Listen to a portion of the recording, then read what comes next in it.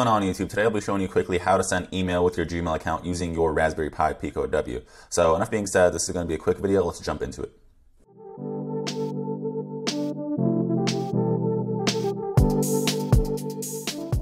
Okay, so the first thing you want to do is you want to go to your Gmail account and go to myaccount.google.com.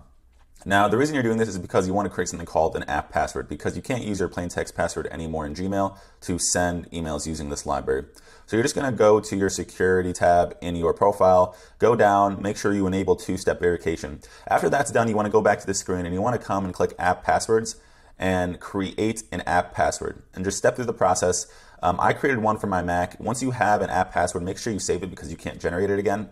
And you're going to want to use that app password in place of your password when sending that email. So once you're said and done, you should have all the information you need in terms of your Gmail account to start sending the email. Okay, so the next thing you want to do is jump into your MicroPython environment and you want to import the umail.py file. Now, I couldn't find this package in the Thonny package manager. I found it online, so I'm just going to link the code below, and you're just going to go ahead and copy the code into umail.py in your local Raspberry Pi Pico directory and save it. Next thing you want to do is initiate your script here with these imports. So you want to import network to connect to the internet. I'm using time just in case I time out connecting to the internet. Of course, you want to import the umail library, and I'm just using constants to save some sensitive information.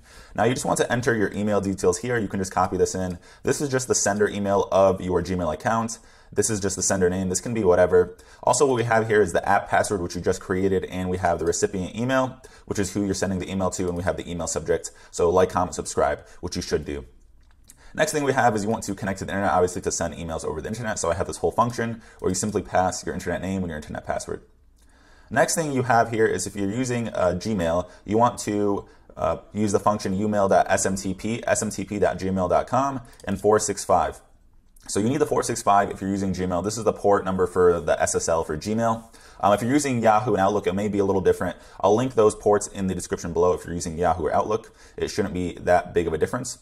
And finally, you just want to call these functions. You want to SMTP login and SMTP2, and you can write whatever you want here for these guys. You could just say from, and then the subject, and also this is, I believe, is the contents of your email, and then you send.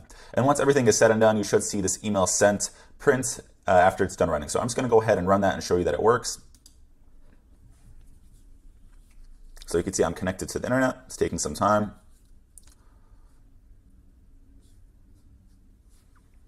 Okay, it's taking a lot of time this time. Interesting. Yeah, sometimes it does that with the internet function. I might have to restart it. So let me just restart it again there. That's a little weird.